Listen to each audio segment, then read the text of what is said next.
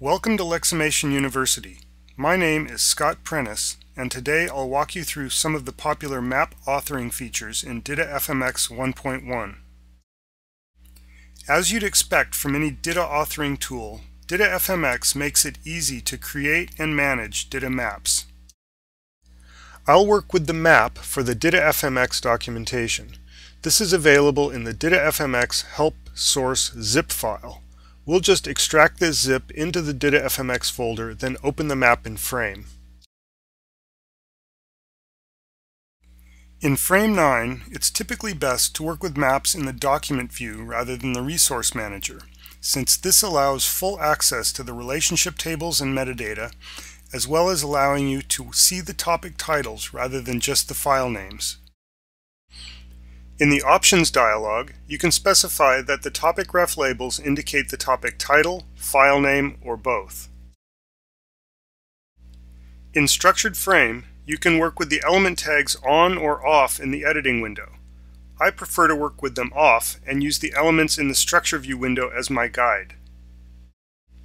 From time to time, you'll see elements that start with FM-. These elements are not part of the DITA specification and only exist while the file is open in FrameMaker. They are used to allow for proper rendering of labels and elements within FrameMaker and are stripped out when the file is saved to disk. This FMRef label element is used to provide a clickable label for topic ref and topic ref based elements in a map. Note that while editing maps or topics, you can press Alt F1 and the DITA reference will display the official reference information on that element. This is a great way to make sure you're using the elements as intended. DITA-FMx provides an option to conditionalize the book meta and topic meta content on file open. If this option is enabled, conditional tagging is applied to these elements, which makes it easy to hide or show this content as needed. If you want this condition to be hidden by default, just change the hide show property of the DITA topic meta condition in the structure application template.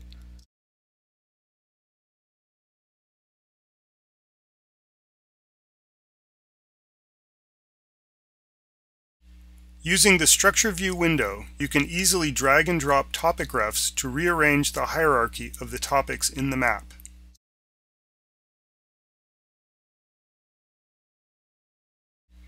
If you're working with a book map, you can make use of the front matter and back matter book lists elements to add generated lists like a TOC and index. When you create a FrameMaker book from the map using the Generate Book from Map command, these elements will add the FrameMaker generated lists to the book. Some of the attributes in a map will display as labels to make it easier to see what's been set. For example, if you make use of the collection type attribute, as we've done here, so that topic refs in this chapter appears as sequence, the label sequence is shown. The online help shows how a sequence of topic refs is rendered in HTML through the DITA Open Toolkit. Instead of a simple list of topics, they are numbered. These labels are also used in relationship tables. You'll notice that the left column heading shows topic and source only. If we change the linking attribute's value to normal, that is reflected in the column heading.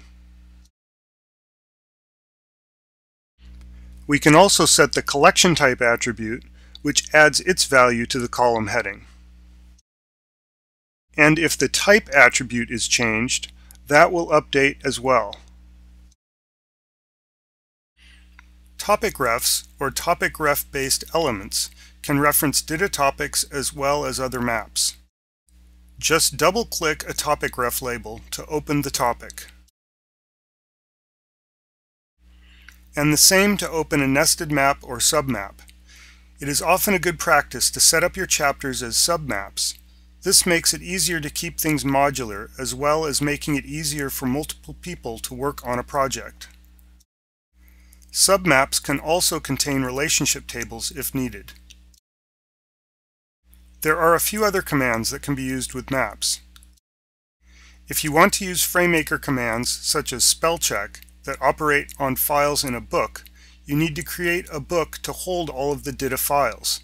If you're using Frame 9, this is easy. Just switch to the Resource Manager view. But if you're using Frame 8 or 7.2, you'll need to use the Build Workbook from Map command. The Reference Report command is very convenient for generating a list of all resolved and unresolved references. You can specify the type of reference or select them all. This creates a frame file that contains two tables, one for unresolved references and one for resolved references. Each table provides the reference type, element, and containing file name. It also lists the target file and the target element type. You can click on the source or target element file to open it as needed. Another command that's useful in a map is search in files. Let's say you want to locate a list item element that contains the word template. Enter the word template into the element text field, then LI in the element tag field. You can also use attribute values to further filter the results. If you're searching for this content in the current map, select that as the Search Scope option. You can also search through files in a given folder and subfolders. Just double-click the file in the search results to open it. If you want to create an archive of all files referenced by a map or topic file, use the Create Archive command. This command builds a list of all of the references in all files referenced by the root map, submaps, and topic files, then creates a zip archive. DITA-FMx provides a simple archive utility, but you can specify the utility of your choice in the External Application Settings dialog.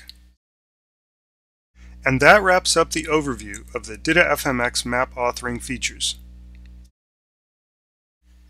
Thank you for watching this video. Please visit leximation.com for more videos and information.